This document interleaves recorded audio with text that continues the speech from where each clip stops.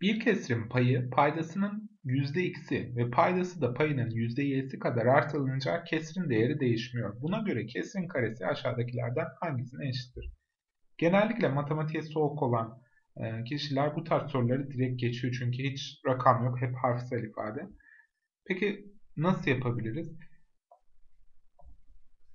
Ben şöyle bir şey diyeyim. Bir kesir vermiş ve bu kesirin nasıl olacağına dair bir şey söylememiş. Özgür bırakmış. Öyleyse ben 1 bölü 2 diyeyim bu kesire.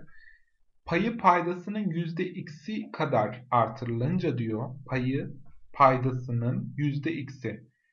%x'i %37 diyecek değilim. %50 diyeceğim kolay olsun diye. %50 yani yarısı diyeceğim aslında. Yüzdeden kurtulmak için 50 dedim. %50'si yarısı kadar artırılınca payı paydasının yarısı kadar. 2'nin yarısı ne? 1. 1 artı 1 olunca diyor. Ve paydası da payının %y'si kadar artırılınca kesirin değeri değişmiyor. Şimdi bu buna denk olacak. Değeri değişmeyecek. 1 bölü 2, 2 bölü neye eşittir? 2 bölü 4'e eşittir yine yarım olması için.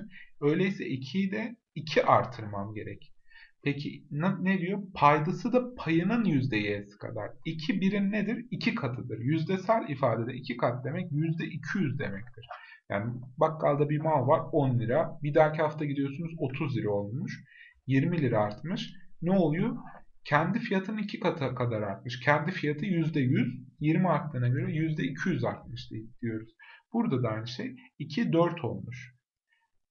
2 artmış. 2 bizim için 1'in %2 katı olduğu için %200 artırmamız lazım.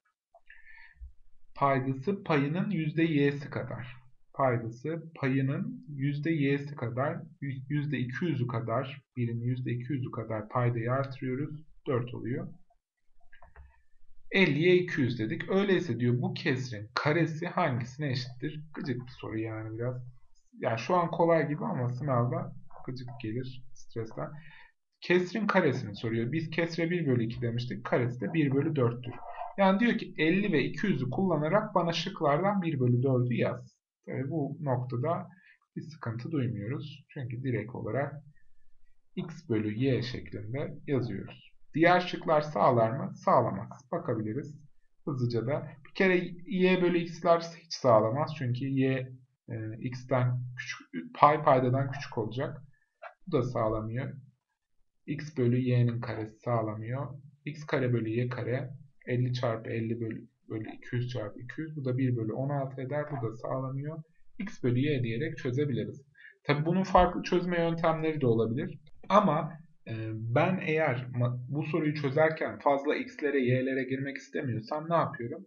Diyorum ki beni özgür bıraktığı alan neresi? Bir kesrin diyor. Beni tanımlamadan. Öyleyse ben en basit kesri verip sorudan gidiyorum diyorum.